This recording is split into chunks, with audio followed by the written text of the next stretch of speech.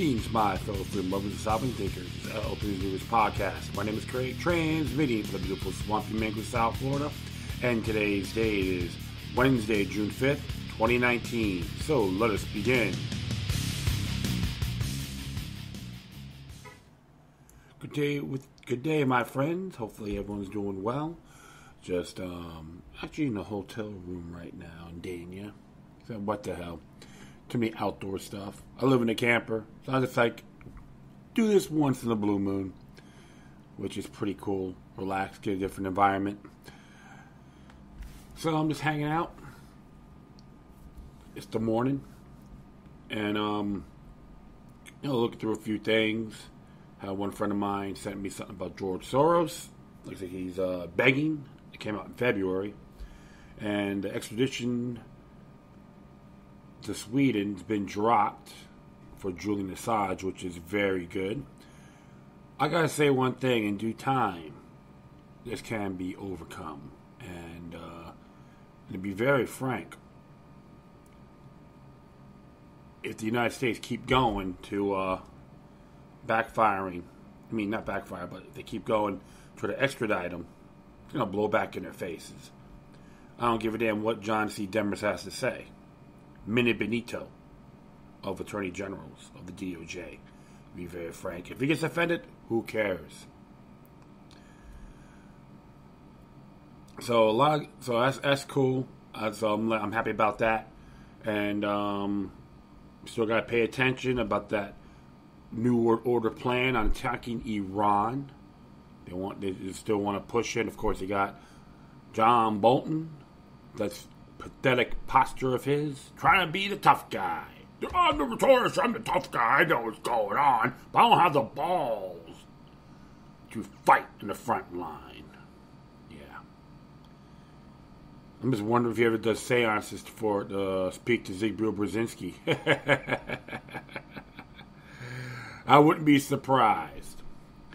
So, enough of all that. Oh, one more thing, too. Even the governor of Virginia wants to common sense gun laws. He wants to put common sense. You mean tyrannical sense, to be exact. You folks want to trust the government? He's going to blow back in your face. And that's guaranteed. Especially when that time comes and you're going to complain, go, government, please. I want you to wipe my rear end for me. Government, can I take a shower? Government, can I make love to my wife? Government, government, government, can I use the toilet? Can I take a leak? Can I go online? That's what comes down to it. They want to make everything to privileges, not natural born rights. There's a difference to those so-called common sense people, which is more than tyrants in disguise. All right, enough digressing as it is. Yeah, I was just scoping out on a few things, and it caught my eye last night about Scot Peterson. Looks like Scot Peterson is on a line in a criminal case. And looks like there's a warrant has been served as well. And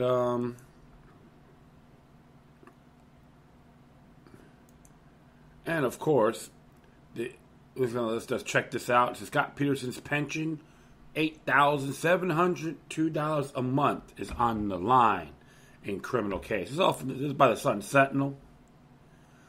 And so, this one's articles by Skylar Swisher, and looks like in Broward County, so everything's going to be Sun Sentinel. And like I said, some people may call them a shill. They have the pros and cons. Don't get me wrong, but when it came to the Stoneman Douglas massacre, they were pretty damn on target, and I give them that, especially when the school superintendent had the audacity to try to put them in contempt on release of certain records. And I'll say this. It's not going to work. So it's very intriguing, and they're really on fire with this. And it says here, ex-deputy Scot Peterson could lose his $8,702 monthly pension if he's convicted of felony charges related to his inaction during last year's Parkland school shooting. Widely reviled as the coward of Broward, Peterson was charged with child neglect, culpable negligence, and perjury charges. Tuesday, for not rushing in to stop the massacre at Marjorie Stoneman Douglas High School that killed 17 staff and students, revelations of Peterson's hefty pension led to a public outcry after the shooting. But former Governor Rick Scott concluded the state cannot lawfully withhold payments from Peterson, a 32-year law enforcement veteran. But he supports raising long rifles to the age of 21 without going through the proper protocol as a constitutional ballot. That's him and those lackeys. Okay, I'm just telling you how doublespeak is. It's like exceptionalism. But technically, I'll explain. I understand Governor Scott's side as well. Don't get me wrong. So all this says here, state law allows for pensions to be stripped from officials who commit certain on-the-job felonies. A legal fight could follow if Peterson were found guilty. State laws list specific charges that result in a loss of pension, including embezzlement of public funds and bribery, but it also lists any felony offense committed with the intent to defraud the public or the public agency of the right to receive the faithful performance of his or her duty as a public officer. Interesting there as well. And I'll just proceed here before I jump the gun. Whether Peterson's charge will qualify if he's found guilty is unclear. The Florida Department of Management Services, which handles the state's pension system, did not return a phone message and email left late Tuesday. Peterson faced seven felony charges of child neglect. The charge of perjury and culpable negligence are misdemeanors. Mark Herron, a Tallahassee-based lawyer, said he need to do more legal research to say whether the charges Peterson faces could result in losing his pension. Herron represented former Broward Sheriff Ken Jenney in his pension fight, which went all the way to the state Supreme Court. Ultimately, Jenney lost his fight before the Supreme Court after serving 10 months for one count of conspiracy to commit mail fraud and 3 counts of filing false tax returns. Jared Moskowitz, a former state lawmaker who represented the Parkland area, tweeted Tuesday that Peterson could be stripped of his pension. I don't think anybody who stands by and watches what took place in Parkland without taking any action deserves a golden parachute, said Moskowitz, who now heads the state's Division of Emergency Management. State lawmakers filed a bill this year that will have stripped Peterson of his pension, but didn't gain traction. Peterson's attorney said the bill was unconstitutional because it would inflict injury on the former deputy without due process. So you see Article 1, Section 9 of the Florida Constitution. Considering the news today, ultimately it looks like he's going to be held responsible for wrongdoing, said State Representative Chip Lamarca, a Republican from Lighthouse Point. We don't want to reward people for that type of behavior. Well, I gotta say one thing. I see some of the stuff you vote on, Chip Lamarca. You shouldn't be rewarded either. I'm sorry, I just slipped my tongue there. Broward Commissioner Michael Adane called the charges a step towards Peterson being stripped of his 6-figure pension. Peterson started receiving his pension in April 2018 after he resigned his post on February 22nd, 2018. According to the Department of Management Services, he can receive the payments for the rest of his life. Even though Peterson resigned, the Broward Sheriff's Office terminated him Tuesday. An administrative action that will result in his record showing he was fired. He'll also be unable to collect unused sick leave, and an agency spokeswoman said. The Sheriff's Office referred questions about Peterson's pension to the state. The 56-year-old Peterson was paid $101,800 $879.03 in 2017. $75,673.72 in base salary plus overtime and other compensation, according to Sheriff's Office records. Until the shooting, he was considered a trusted school resource officer at Stoneman Douglas, according to an annual review to his performance. He was eligible to retire from the agency in July 2010 when he had 25 years of service. Interesting there because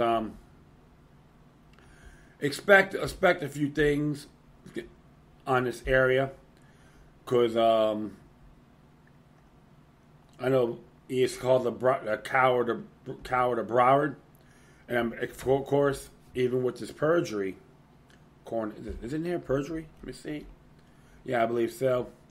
In here, they're going to be using some documents pertaining to the Stoneman Douglas Safety Committee report. That's going to be interesting, and of course, you're going to expect the one case of the sovereign immunity tort liability, which is Florida Statute 768.28, and one of the court cases, which it was a couple of folks did try to sue the Broward Sheriff's Office and the Broward School Board, public schools, for not protecting students, got shot down because they weren't liable. A case like that, and the case of Wong versus the city of Miami. So it's going to be a complex case. I won't be surprised if it's going to be here for a while. It's not going to be instant fast tracking because they got a bunch of garbage cases, victimless crime laws, all that, just clogging the Rolodex on here. But I'm going to continue on with Scot Peterson. It says here, I hope they make his life as miserable as possible. Parkland parents jeer former cop Scot Peterson after his arrest in school shooting. This is by Tanya Annalens, and it came out June 4th. And this one actually came out at 9:24 p.m. And I apologize if I didn't say it on the first article, June 4th, around 7:35 p.m. So I'll continue on here. With every second counted as students were screaming and dying in their classrooms, school security officer Scot Peterson hit rather than respond. His inaction resulted in his arrest on charges of neglecting his duty. The extraordinary case of a cop charged with failure to act could land Peterson in prison for up to 97 years, though some experts warn that the charges will be difficult to prove.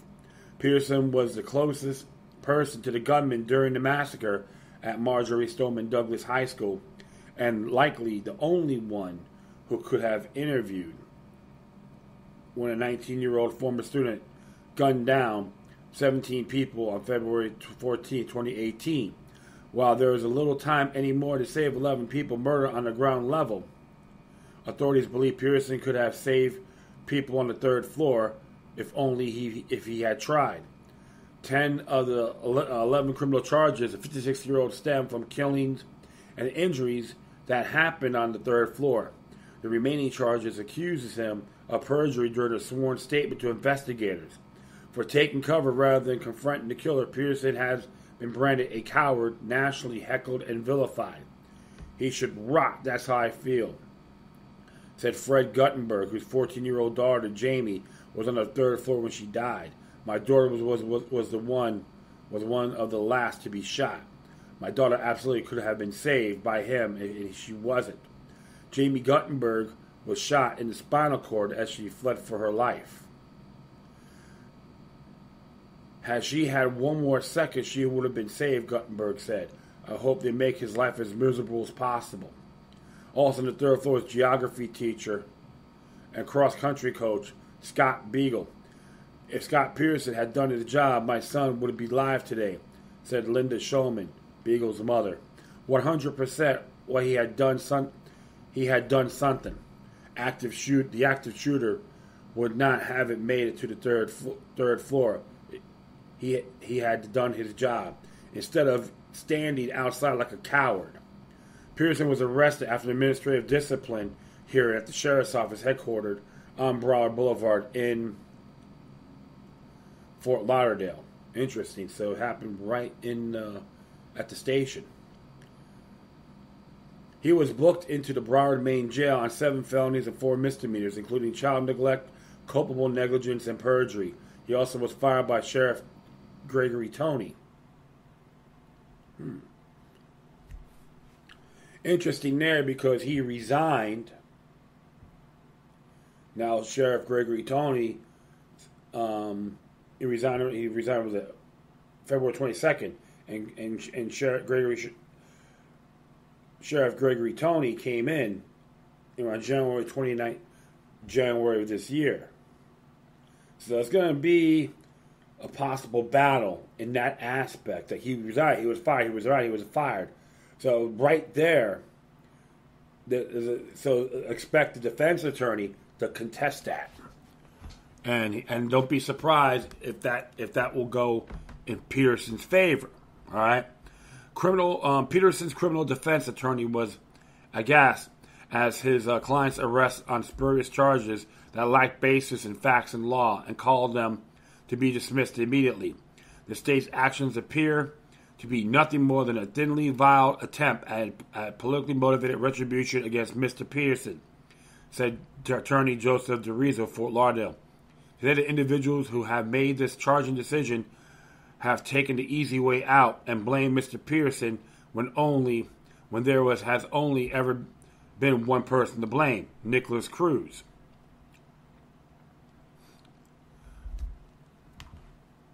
So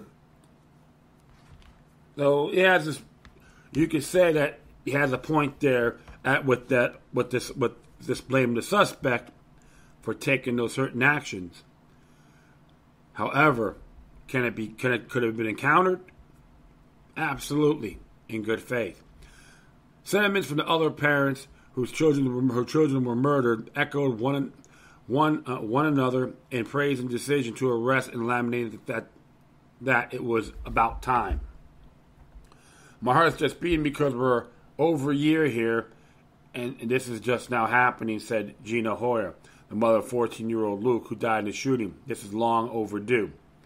It's been a long time coming, said Andrew Pollack, whose daughter Meadow, 18, was killed also on the 3rd floor. Accountability is all I wanted, and now it looks like it's happening. He needs to go to jail, and he needs to serve lifetime in prison for not going in that day and talking down the threat that led to the death of our loved one, said Lori Alhadif, whose daughter, Elisa, 14, also died that day. It was his duty to go into that building and to engage the threat, and he froze, and he did nothing. Peterson's arrest comes after 15 months investigation by the Florida Department of Law Enforcement and the Broward State Attorney's Office. The investigation showed Peterson refused to investigate where the gunshots were coming from, retreated during the gunfire as victims were being shot, did not move from his hiding place for 48 minutes, and directed other law enforcement who carried on the scene to remain 500 feet away from the building. FDLE spokeswoman Jessica Carey said in an emailed statement, "There can be no excuse for his complete inaction and no question that his inaction cost lives," said FDLE Commissioner Rick Sarrigan. A state commission investigating the school shooting was highly critical of Peterson in his report earlier this year. Bob Gallaturi, chairman of that commission, said Tuesday at a meeting in Sunrise that Peterson's refusal to testify before the commission last year, even though he had been subpoenaed, speaks volumes. "I said it goes to his consciousness of guilt," Gallaturi said. Peterson sold his home in Boynton Beach in January and bought a place on Seldom Scene Lane in Murphy, North Carolina, records show. His bond has been set at $102,000. Also fired by the sheriff Tuesday for neglect of duty was Sergeant Brian Miller. He has not been charged.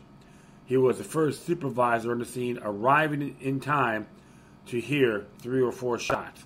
Rather than rush in or take command, Miller was an absolute total failure, Polk County Sheriff Grady Judd said at the commission meeting last year. Miller dilly-dallied while putting on his bulletproof vest and then hid behind his car without going on his radio for 10 minutes, according to the commission report. Alright, we'll continue on here. We cannot fulfill our commitment to always protect the security and safety of Broward County community without doing a thorough assessment of what went wrong that day, Tony said. I am committed to address deficiencies and improving the Broward County Sheriff's Office. The investigation included 184 witness interviews, reviewed countless hours of video surveillance, and resulted in 212 investigative reports and more than 800 hours of investigation, Kerry said. Senator Scott held his own directive calling for FDLE to investigate the failures in Broward County last year. Had this individual done his job, lives would have been saved, Scott said. Actions or inactions have consequences. We need more accountability. That includes at the FBI, which has yet to show a single example of how they've improved their processes following the failures in the lead up to the Parkland shooting. Interesting there. So, but hey, you have to look at those areas. Always have to examine those areas, and based on their investigation, in due time, he's a suspect in these particular charges. I'm going to add I'm adding the warrant for his arrest on here as well, and I'm just going to say something. I'm going to look at this for a moment. It's 41 pages long, but it states right down here that the exemptions of public disclosed records, victims' rights, witness to murder.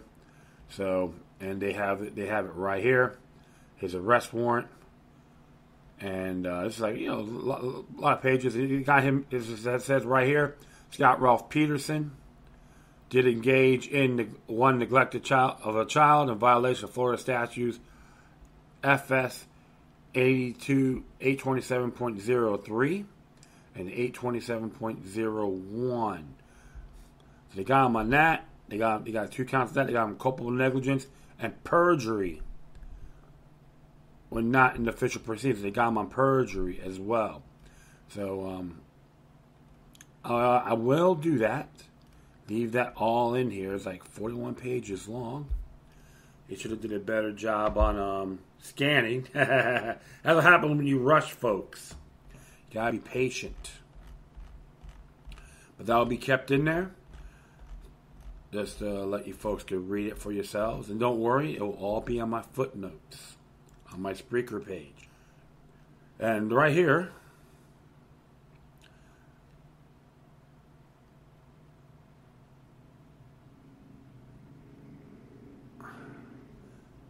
let me see. Let me see here. Oh, okay. Like the same photo or same video shoot. Legal experts agree that Scot Peterson failed. Whether he can be convicted isn't so clear. And it came out 9:37 p.m. on June 4th by Andrew Boriga and Lisa J. Harash. Yeah. Charges against ex-Broward Deputy Scot Peterson left many people feeling vindicated, but experts said it would be an uphill battle for prosecutors to actually convict Peterson of the 7 counts of neglect of the child and 3 counts of culpable negligence. To make those charges stick in a possibility presented case, the state must establish Peterson as a caregiver of the students, prove he exposed them to harm through his inaction, and prove that he did so as a result of reckless disregard for human life, according to Florida law statutes. Matthew Mayer, a professor at Rutgers University who studied violence in educational settings, said, although many might agree Peterson had a moral duty to go inside the building as a child were being shot, charging Peterson under the assumption that he could have made a difference in the loss of life rests on him being in the correct place at the right time and getting there successfully and firing shots. That is 100% speculation, Meyer said. What's more, it won't be easy to prove in the court of law. Now, perjury count is a different story. Perjury is perjury. Perjury is perjury is perjury, said H. Scott Fingerhut, a law professor at Florida National University. If they can make that case, they will prosecute it. Fingerhut believes the perjury charge could serve as an interesting linchpin for the rest of the charges, which said he normally wouldn't otherwise be brought in tandem. It's a novel approach, said Fingerhut. In 25 years of teaching and practicing law, he has never seen charges as these against an officer. But this isn't just any case. It is one that has drawn national attention and one that many want answers and accountability for. If you're going to take a shot in this case, take a shot, Fingerhut said, especially if you have a perjury charge that is solid. Although it's hard to fault Peterson for the killings on the first floor of the building, which happened quickly, prosecutors believe Peterson had the time to stop or at least engage with the shooter on the third floor. The warrant for his arrest also notes that Peterson attended over a dozen active shooter-related courses, including one in April 2016, in which one of the objectives was for participants to be better prepared to respond to an active shooter incident. It's interesting because I'm going to continue on here. Sorry, I just smack me later. Remember, every time when you hear a gunshot, language from the training read, you have to believe that is another victim being killed. Further evidence of his negligence, prosecutors said, is at the time of the shooting, Peterson was an instructor for the Broward Public Schools active killer course. Okay. Eugene O'Donnell, professor at John Jay College of Criminal Justice and former New York Police Department officer and police trainer, believes training is different from how officers react in the midst of a scene, such as the one Peterson confronted on the afternoon of February 14, 2018.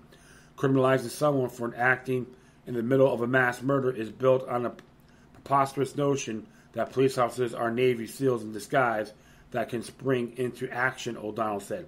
You never know what you're going to do when bullets start flying.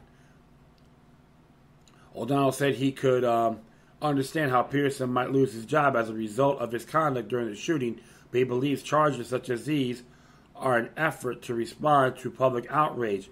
This is headhunting. This is trying to make someone pay for a tragic series of events. Pinellas County Sheriff Bob Golatori, head of the State Commission investigating the shooting, see things differently. Scot Peterson is a coward, he is a failure, and he is a criminal. Goldie said in the response to the charges. No doubt he didn't act.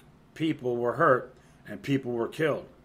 Joseph Gadea, an expert for witness for police-related court cases for NYPDTruth.com and a former New York City police officer, agreed. Although Gadea has never heard of a police officer being prosecuted for not doing his job, he also has never heard of an officer waiting outside during a mass murder. I always thought Peterson should have been prosecuted because your job as a police officer is to run toward the danger, Gadea said. When you won't do that, you are actually a coward and shirking your duties and responsibilities. Fingerhut and Meyer believe the opinions like these, which they both agree with on an emotional level, won't necessarily hold in court. We don't know what his lack of action will legally cause, Fingerhut said. What we think morally is one thing, but our criminal justice systems are based on legal liability or guilt, meaning what can be proved. If perjury can be proved, Peterson can be punished up to 1 year in jail and $1,000 in fines. If convicted as charges, everything in his warrant, Peterson could face a maximum for nearly 97 years. The reality of a last situation is far from a slam dunk. You got the common sense case here, but I don't know if you have a legal case, Meyer said. And that is very good pointers.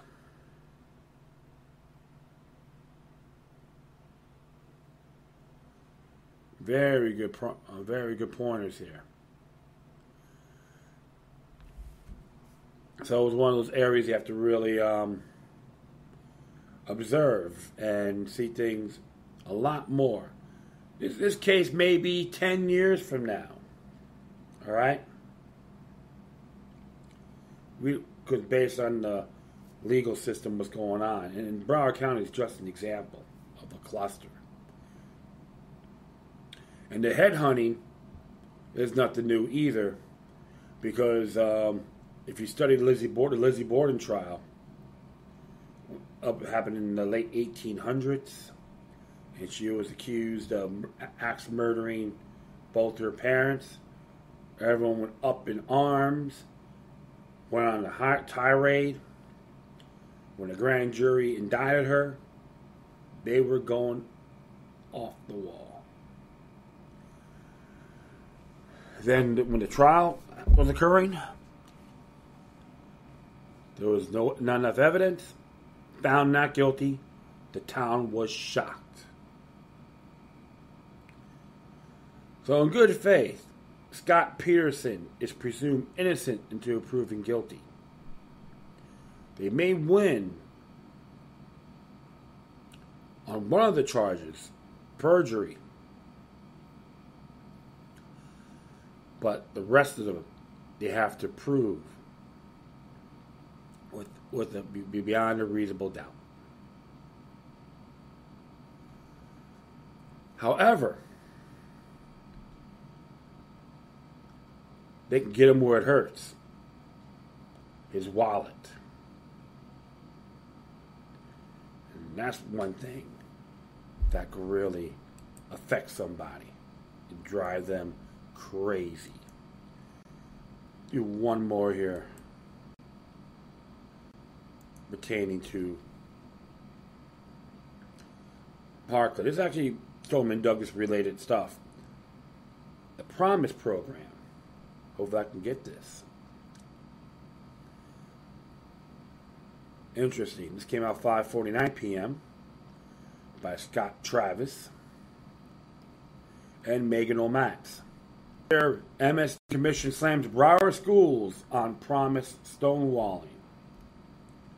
The school board district is undercutting law enforcement by withholding information about students involved in the controversial Promise program, says members of a state commission investigating the school massacre in Parkland.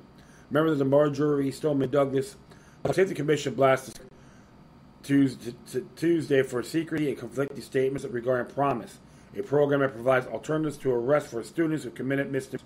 A new state law passed after the shooting requires that children who go through pre-arrest diversion programs must be entered in the state database. To avoid that, as the Florida Sun Sentinel reported last month, this district has begun calling Promise an alternative to external suspension program, non-diversion program. The reason officials don't want students to accumulate a track record that could later land them in jail. If your lawyers are sticking with the supposition that the Promise program is not a diversion program, at the same time you're diverting criminal conduct, go back and tell them to figure out their opinion correctly, Polk County Sheriff Grady Judd, a member of the commission, told Chief Academic Officer Dan Gall on Tuesday. The school district's general counsel, Barbara Myrick, said in a memo March 15th that a diversion program has a specific definition under state law. She cited a police-issued civil citation as a type of state-defined diversion, as well as programs requiring a child to surrender a driver's license and neighborhood restorative justice programs. It is clear that the Promise program did not meet the statutory definition of a diversion program, and therefore a student's information data regarding participation in the Promise program should not be entered in the Department of Juvenile Justice Information System database, she wrote. Commission member Ryan Petty, whose daughter Aliana was killed at Stoneman Douglas on February 14, 2018, accused a school district of a culture of secrecy regarding its discipline practices and hostility toward law enforcement. I don't believe our school districts recognize its responsibility to keep kids safe or take it seriously. Petty Togo, you're not the Vatican. Oh. Several school board members said they would share information only if they could be assured that it wouldn't increase the students' likelihood of arrest. Bagall said Tuesday that the district is revising its computer systems and discipline rules to ensure student crimes are shared, but other disciplinary infractions are not. We are doing everything we want to collaborate in the proper way, Gall said. We will comply with making sure our records are available. However, Maria Schneider, an assistant state attorney in Broward, said the school district has gotten worse about sharing information. The district used to have an agreement to alert state attorney's office when a student participates in promise, but that expired last year and the school district isn't turning over any information, Schneider said. She voiced concerns about the district's mixing criminal and non-criminal behavior into the program, which she said gives district an excuse to withhold information. State law doesn't require non-criminal discipline to be shared. The school district has argued that federal privacy laws prevented it. Snyder said when the state attorney's office signed on to the Promise program in 2013, it was only for misdemeanors, not other types of discipline. Somehow, during the course of implementation of this agreement, the school board unilaterally decided that they were going to include all disciplines issues in Promise. She said, they have the right to do that, but unfortunately, it creates a lot of confusion. Gold said the district has proposed limiting participation in Promise to students who commit only misdemeanor offenses. Schneider was alarmed to learn that a Stoneman Douglas killer was sent to Promise but failed to complete it, but was never referred to the state attorney's office, a violation of the district's agreement. The district has never explained why that happened. Stoneman Douglas Public Safety Commission concluded that the Promise program had no direct tie to the massacre, but Commission member Max Hatcher,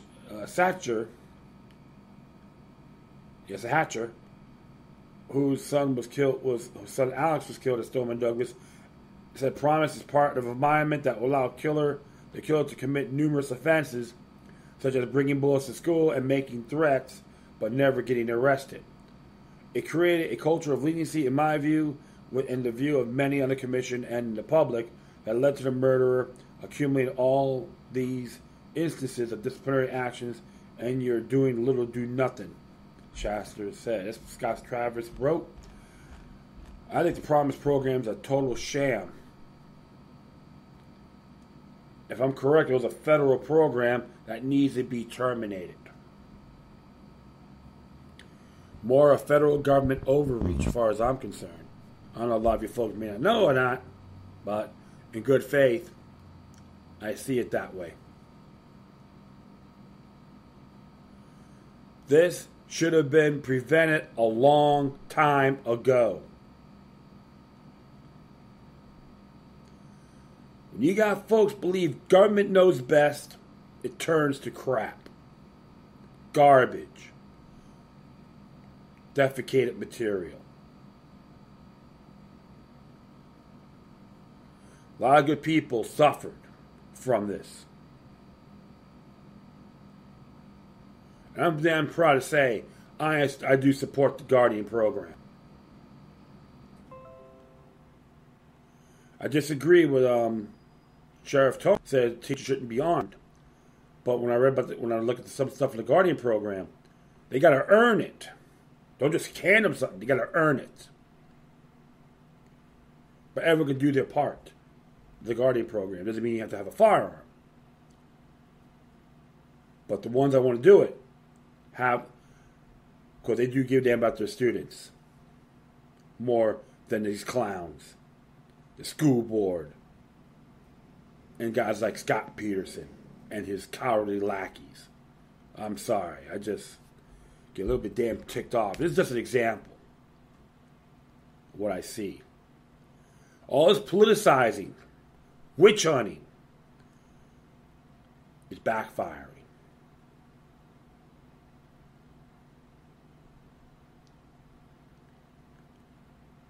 That's why everyone needs to be vigilant when it comes to government. Whereas the school board, the commission, state, local, don't matter, federal, across the board. Never, ever try to attempt to leave all your security eggs in the hands of them. You'd be stepping on your own bear trap. I hope to have justice for all the beautiful people that died, suffered, spiritually traumatized.